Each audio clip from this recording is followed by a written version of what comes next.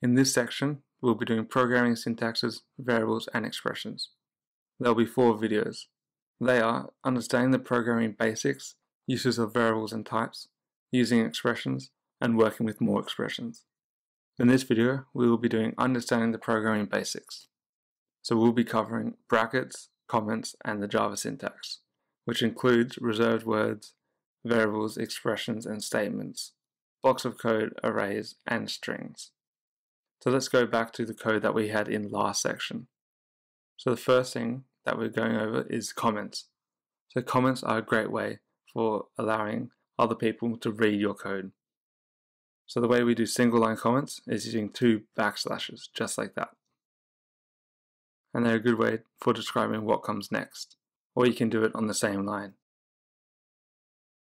But if you want multi-line comments, an easy way of doing that is doing 1 backslash and then a star, and then press enter.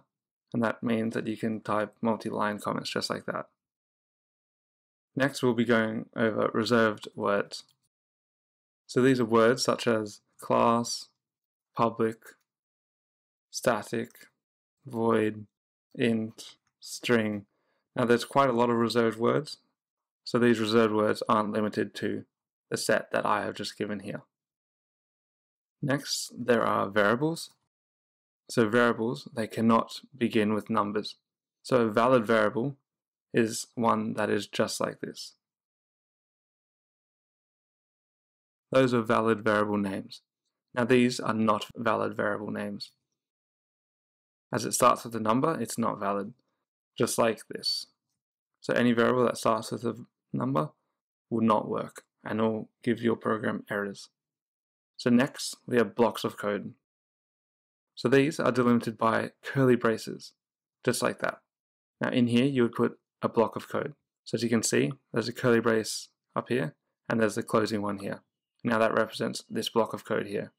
And now you also have a block of code here, as there's another set, resembles this, and then you have another one right here. Next, you also have expressions. So these resemble just like a mathematical operation or anything that you want to express in one line. And you express them with normal brackets, just like this. And that's an expression. Now to access array items, that's when you use square brackets, just like that. And then you put the number that you want to access in the array. So an array is just a list of items, and we'll be covering them in later sections. So arrays, they also start at 0. So if I put 4 here, that means I want to access array item 5. Now we also have statements. So statements, they always end in a semicolon. Here is a statement. As you can see, there's a semicolon finishing the line, and here is also a statement, and there's a semicolon finishing that line. Finally, we have strings. Now they are always delimited by double quotes, just like that. And as you can see, this is an example of a string. They're double quotes, and inside here is what you want the string to contain. Now you can also have characters. Characters, they are delimited by single quotes, just like that. And usually you would put a single character inside of it. You cannot put more characters inside single quotes, as that will make Java compile an error. So that is the basics of Java syntax.